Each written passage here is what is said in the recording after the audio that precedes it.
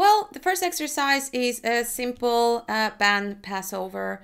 It is really, really nice to do this particular exercise. If you do have a band, it really nicely fires up your deltoids or your shoulder muscles. I recommend you keep a little bit of a tension in your shoulders as you do that. Of course, if you can do it in a deep squat, it is even better because you also activate your back muscles, which is fantastic. But if you can't, don't worry about it. This is a pretty challenging variation. And again, just do some nice pass-throughs, like whatever feels nice. You don't necessarily have to do it, both arms at the same time, but just keep the tension in the band as you're doing that. This is also very, very nice if you do have a band. You can either do it with the thumbs pointing in, the way I'm doing it right now, and that kind of fires up a little bit more your shoulders. And if you have your thumbs pointing outwards, then it also helps activate your lats a little bit as well as your shoulder. So just kind of amend the tension as much as you need. Of course, if you don't have equipment, this is a fantastic exercise. We have shown it in the mobility video, and I can't recommend it more for both mobility activation. But don't forget to keep your lower back against the wall, shoulders, elbows, and arms against the wall, and do maybe 5 to 10 slides. Keep your shoulders active. And again, if you can't really stretch your arms to the top, don't worry, it's very, very challenging. So don't be deceived by my smile. It is actually really tough. I really, really love this exercise. This is a wall twist. It really nicely activates your back as well as keeps a fantastic tension in the shoulder. And I really, really, really felt a great pump from this particular exercise. So just try to kind of slide over and reach as far as you can. It is very important to not to press too much against the wall, kind of use it to anchor yourself, to hold a little bit, but don't necessarily press or drag yourself. Just try to keep that shoulder really active and kind of just hold there for a few seconds. So this is amazing. And I really, really felt such a fantastic activation for my shoulders during this exercise. So this is also a great variation. This is more of a sweeping motion and so to say wall circles.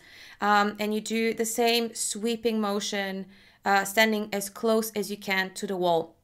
Both of those exercises, don't worry if you can't do them in a deep squat the way I'm showing them here.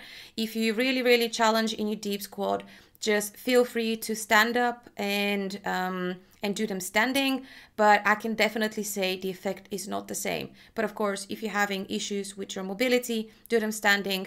But if you can sit in a squat, I definitely recommend doing them in a squat and in a as deep as possible squat, that being said.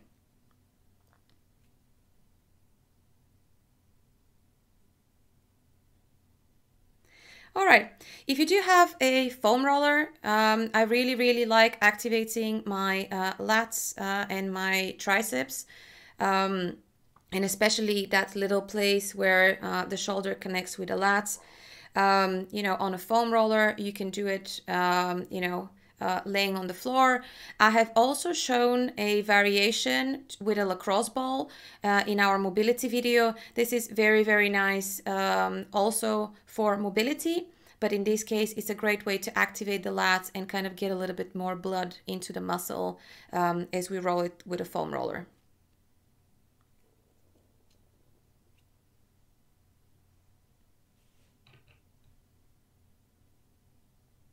Okay. This is an amazing lat activation exercise with no equipment.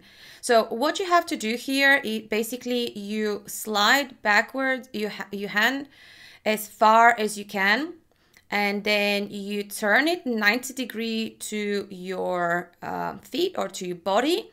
You turn your thumb backwards and you press with your elbow inwards as much as you can. So we will repeat that. So you go back and then you put your arm and your thumb 90 degrees and you try to turn your thumb backwards, and then you keep your elbow as back as you can. And this is an amazing way to activate your lats. Just do this and maybe hold it for 3, 4, 5 seconds is a great way to really, really feel your lats kind of getting filled up with blood. This is also a great option. So you hold the band and you activate your lats. So you pull before you walk away, and then you start walking out as much as you can while keeping the tensions and keeping your lats activated as much as you can. Take a little bit of a rest. So pull and then walk back a little bit while keeping the lats active. This is also a great way to activate your latissimus dorsi without necessarily fatiguing it and kind of getting it ready for that workout. So that's an awesome exercise. For your legs and in general for the quads, I would recommend kind of step ups. You can do it on a box, you can do it on a bench, you can do it on a chair at home. And if a step up is not challenging enough for you, you can do a couple of jumps the way I'm doing here. This is a great exercise to activate your hamstrings if you don't have any equipment. So what you want to do is you want to point your toes and you want to squeeze your hamstring as much as you can. And trust me, it looks very easy, but the activation that you get on the hamstring is quite amazing. Here you'll have to do a little bit longer hold than you'll do probably for any other exercise. I would say anything from 8 to 15 seconds. And you probably have to do it a little bit more, more reps than with other exercises. But it's a fantastic way to activate the quads without any equipment. So now to the glutes. This is one of my favorite glute activation exercises, and again with a band. What you want to do here as you do your monster walks, banded monster walks, is you want to make sure that you never really put your feet together, because you do want to keep that band tension as you move through the exercise. So you want to be kind of pushing or doing an abduction on your legs as you're moving forward or backwards in this case, but this will fire up your glutes like there is no tomorrow. Honestly, only maybe 20 of those forward, backwards, left and right are more than enough to really fire up those glutes and get them ready for exercise. If you want to, that's also a very, very nice way to kind of fire up the glutes and the abductors, is to do some kind of air squats, banded air squats. What is very, very important here is that you push those knees out as you are doing squats, and then you're creating some tension in the legs and also activating the glutes. Very, very nice exercise. The last one is kind of a way to activate both the glutes and the quads.